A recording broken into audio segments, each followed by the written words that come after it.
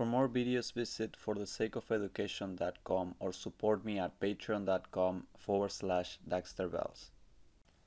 Alright guys, let's do this last problem for the day for me, where they want you to determine the magnitudes of the couple moments M1, M2, and M3 so that the resultant couple moment is 0.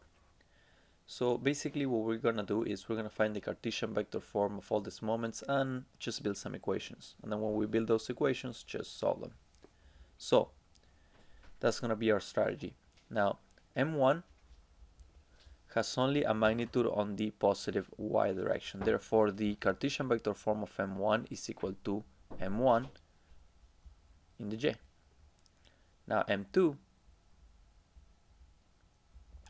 has only a magnitude going towards the negative x direction because it's parallel to the x going towards the negative x. So the Cartesian vector form of M2 is equal to negative M2 times I. So we got 2 right off the bat.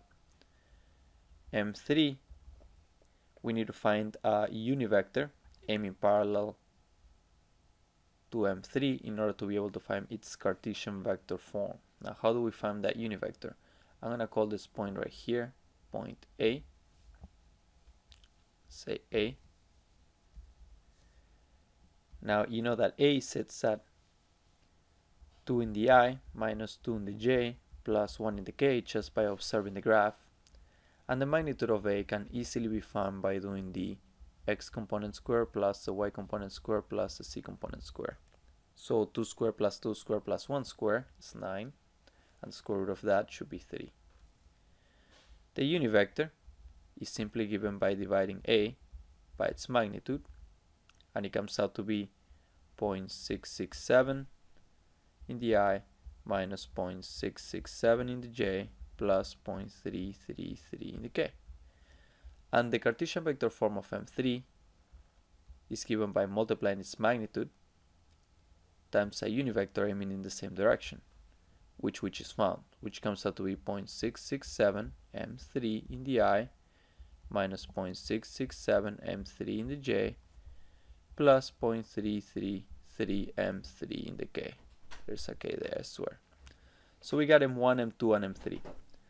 Now the only last one that we need to find is M4 to build our equations. Now M4, I'm calling this one M4 by the way. Now M4 has a magnitude 150 pounds per foot. So how do we find M4? The first thing we're going to do is we're going to find this projection right here. That projection we're going to call M4 in the x and y plane because it's a projection in the x and y plane.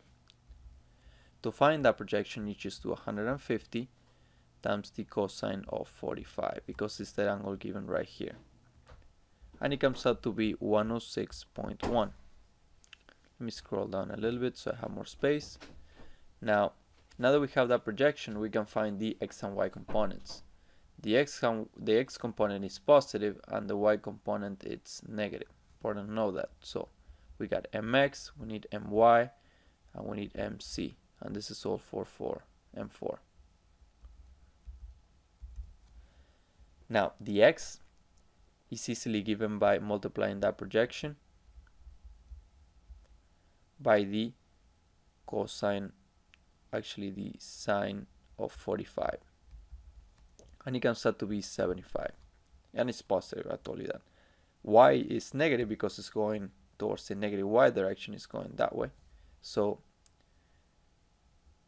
y is found by doing the projection times the cosine of 45. And it comes out to be negative 75. And the c is this component right here, which is given by the magnitude, the whole magnitude of M4, not the projection, which is 150, times the sine of 45, and comes out to be negative 106.1. Remember, it's negative because it's going down. So the Cartesian vector form of M4 is equal to 75 positive minus 75 in the j minus 106.1 in the k. So now that we have M1, M2, M3, and M4 in Cartesian vector form, by adding the i's with the i's, the j's with the j's, and the k's with the k's, and setting them equal to 0, you can build your 3 equations. So let me just basically add a new layer and rewrite everything so it's easier to understand. So the Cartesian vector form of M1 we set to be 0 in the I plus M1 in the J plus 0 in the K. Cartesian vector form of M2 we set to be minus M2 in the I plus 0 in the J plus 0 in the K.